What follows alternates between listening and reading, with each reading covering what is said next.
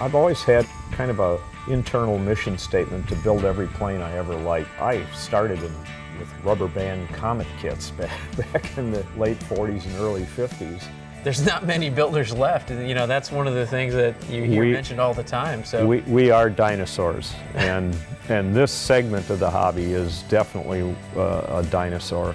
You make a couple of revolutions of the field, and I mean, most people are bored to tears because it doesn't do much except hopefully stay alive in the air. Right. Did you ever get into full-scale aviation yourself? Sure.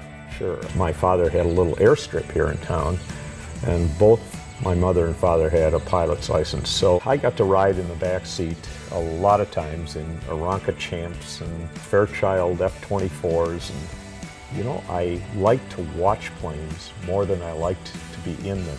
Yeah. But back in the 80s, I built a small experimental and got a license and flew around for a while, but I think after the 5th force landing in 3 years, I decided I really didn't have a death wish, and got out of that and into the RC. Now, pretty much all of your airplanes are balsa and ply, are they not? Yes, yeah. You can see here. I could see the construction inside, sure, yeah. Sure, it's nothing exotic at all. The most exotic thing about it might be the spar structure, which is essentially a piece of balsa sandwiched between two pieces of basswood.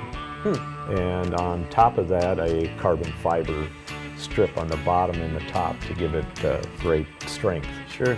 Tell me a little bit about where you get that finish from, because that's not an easy thing to replicate.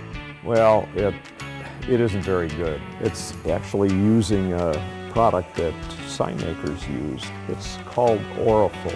I call it awful, but it's O-R-A-F-O-L. It doesn't do compound curves real well, but that's where mixing and matching aluminum tape with this stuff works pretty good.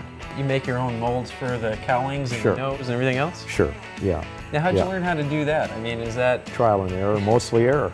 Mostly error. Yeah. I do see one other airplane over here that's, I guess for lack of a better term, normal size. Do you have some smaller stuff that you fly also? There are times when I go out and fly electrics and have fun, but to me the thrill is in building these larger airplanes. When you say, that's going to be my winter project, you know, where does that begin? Like, what do you start with?